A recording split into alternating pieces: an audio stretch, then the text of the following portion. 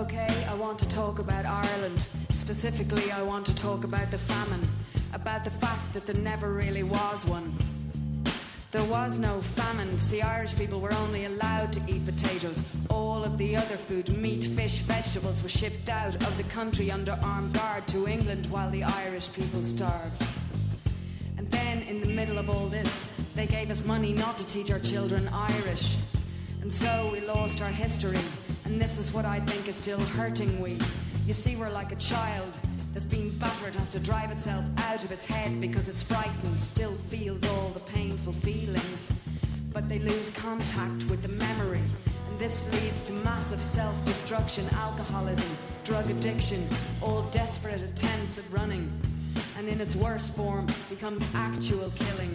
And if there ever is gonna be healing, there has to be remembering and then grieving, so that there then can be forgiving.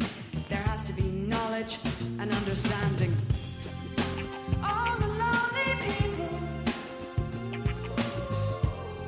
where do they all come from? An American army regulation says you mustn't kill more than 10% of a nation, because to do so causes permanent psychological damage. It's not permanent, but they didn't know that.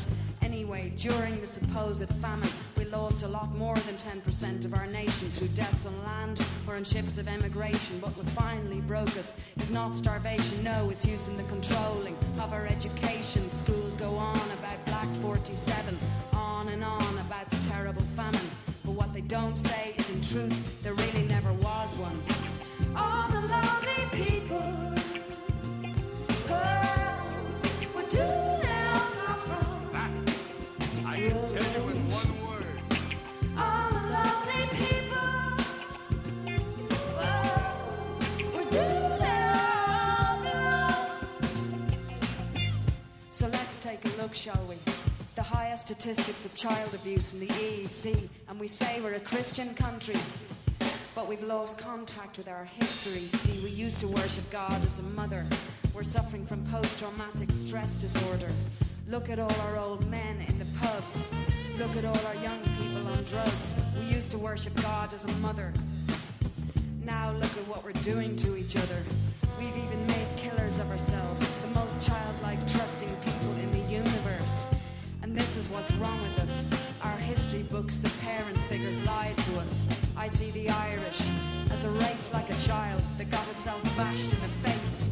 And if there ever is gonna be healing, there has to be remembering and then grieving, so that there then can be forgiving. There has to be knowledge and understanding. All the lonely people, where do they all come from? All the lonely people, where do they all belong? And how do we keep our balance?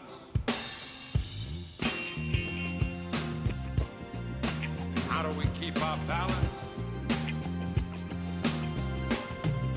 And how do we keep our balance?